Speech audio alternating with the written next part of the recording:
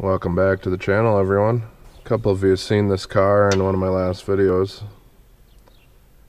It is, for now, still bone stock. Today is what I'm gonna do, is I'm gonna try something I've seen online, where you move the heater controls to where the CD changer is. Because, as you've probably seen in the title, I'm going to be putting a little bit bigger radio in here. Let's get after it. So, we're going to have to pull out this surround on the shifter here. And then I believe there's a couple bolts behind here, and then this will pop off. This is not like a well-known thing, to my knowledge, but these vehicles with the shift interlock, you can turn the ignition to one click ahead just before run, and that releases this. I didn't even have to push the brake. So got that off and back in there, and this just it just pops out. Unplug your wires back here on your cigarette lighter. To get these two units out, it's easiest to use radio removal tools like these, but you can do it with some small nails. Slip them in there, and these will click when they get where they need to be. And then they pull out and then towards you.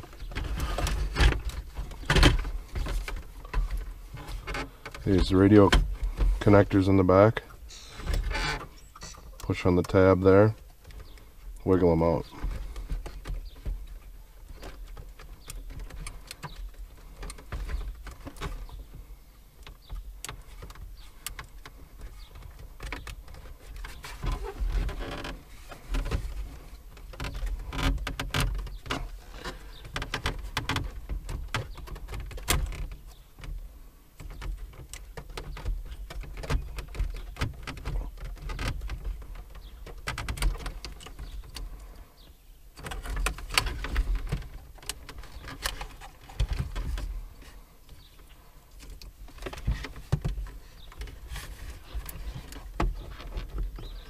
Antenna wire,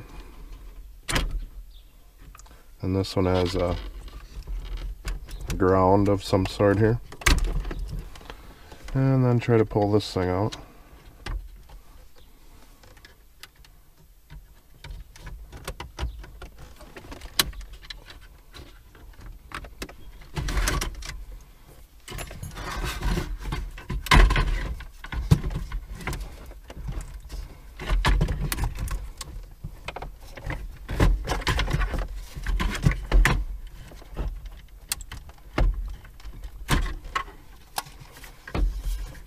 Another ground wire.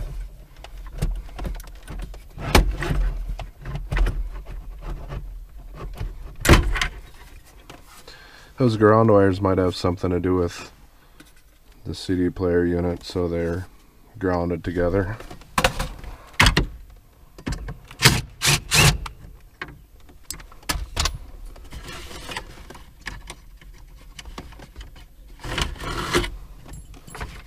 There we go.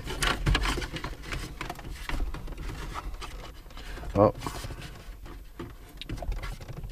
there's a screw right here, and there's supposed to be one right here.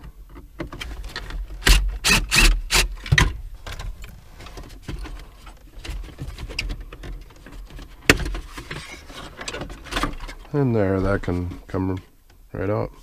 As you can see, this one's broke completely off. Right there.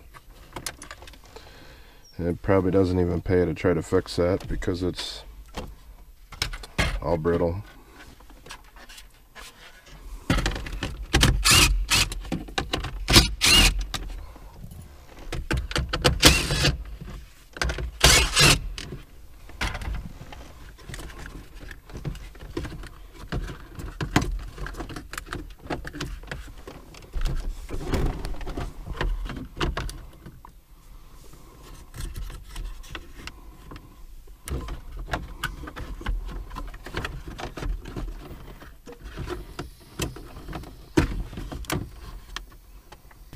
It's a little dirty back here. There should just be a few clips that the stuff pops off with.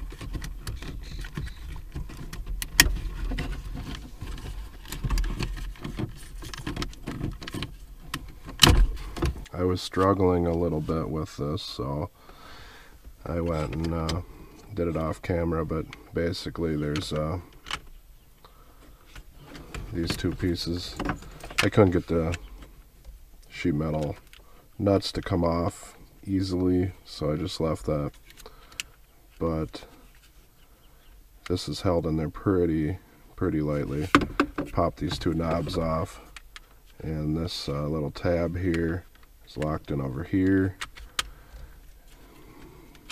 and up here.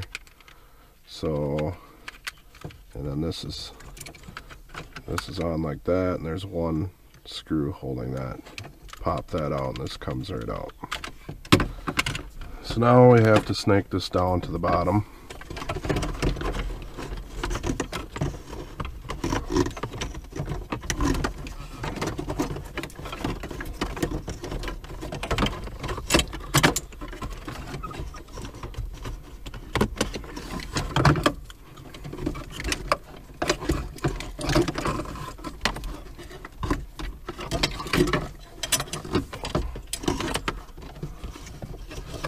Just gonna jam all these wires up here to keep them out of the way for now.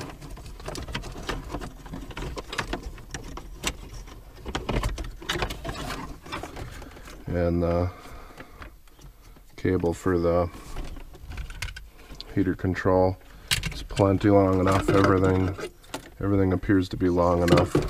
Once you got everything back into place, you should be able to put your knobs on.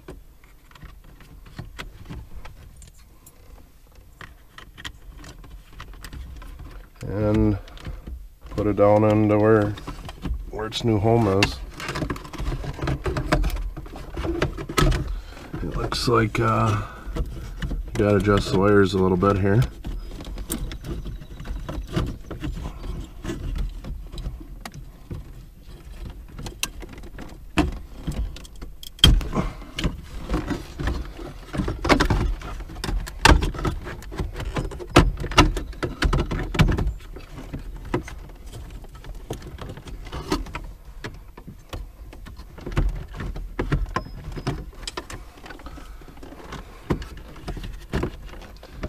Now the stuff I read online says that a lot of guys just leave it like a loose fit there, but I think that's gonna like move around. Well, I worked on this area for a while with the soldering iron. It's pretty snug fit in there now, so I'll probably give that a try. Well, I did a bunch of messing around off camera with this stuff. I ended up taking soldering iron, opening up this so the heater controls were a really snug fit in here, slotting the back a little bit so they would come in a little bit more flush here. And I got this back into place. I don't want to put too much pressure on this because I think it'd pop in there, and that's going to be a pain dealing with that in the future. I put a little bit of super glue around the edges here. Hopefully that'll help hold it in place too. If you're watching this video, please don't steal my radio.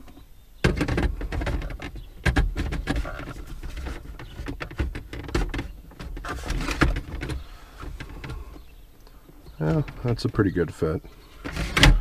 This thing doesn't have enough acceleration to make it fall out of there either. So here's my wire harness I have. Well, apparently this one doesn't go in quite far enough to clip. And this one goes on there.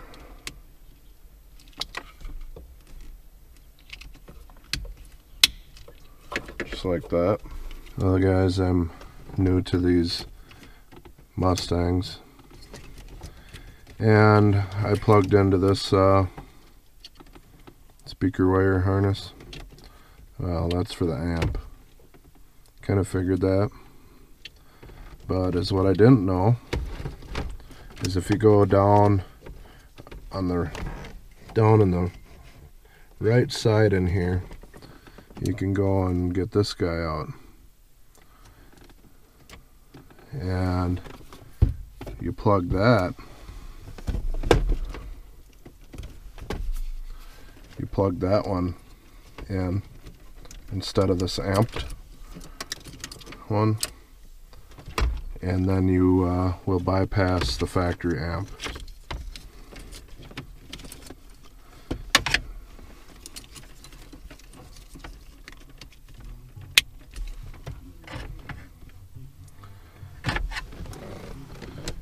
Because the way it was set up through this one, I could barely have my radio turned up whatsoever.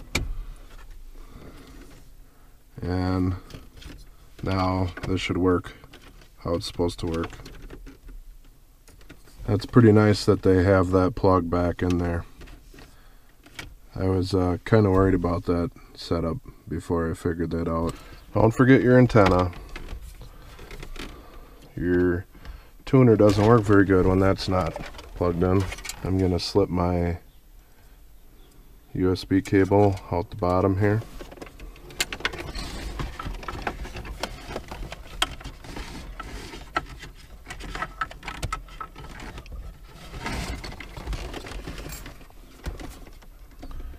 That plugs in here, and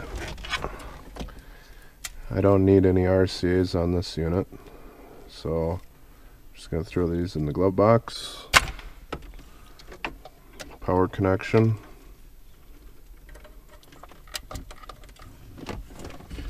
Antenna. I went and put my GPS up here. Just ran it along inside and hooked it up. And I got my external microphone plugged in. Got that run up along here. Works pretty good. And slide this on in there.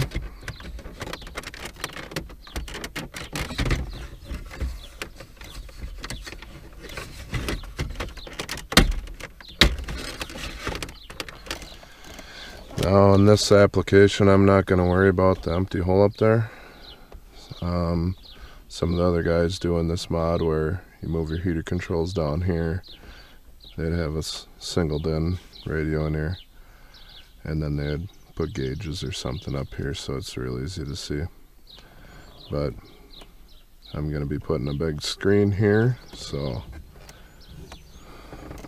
go and take my Android display here and plug in the connector like that, and give these a grab, and there we go. Can't even see the hole.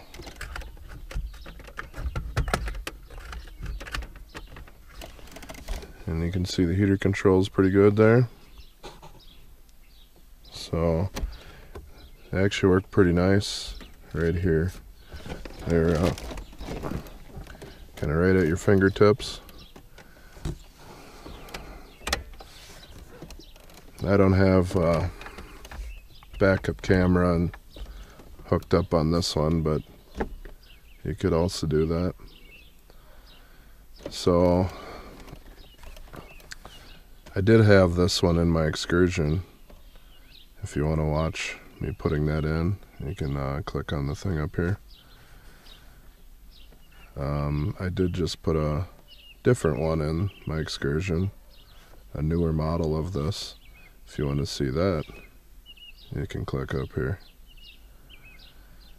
So one issue with these things is if you want certain apps to start up when you turn on the key, you gotta get like a app manager, startup app manager or whatever, and sometimes it acts a little funky.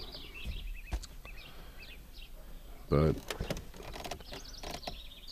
it's pretty good for what these things cost. They're actually pretty reasonable. Yeah, they're not super high quality or anything like that, but you get a video player, you get navigation, use it like an Android tablet, all that. So, and you can hook up a data card or data dongle in the back and have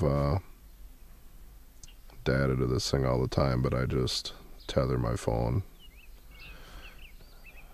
So that's just a little speed deal that I downloaded. It overlays over top of stuff. You can do Pandora radio, all that stuff on here.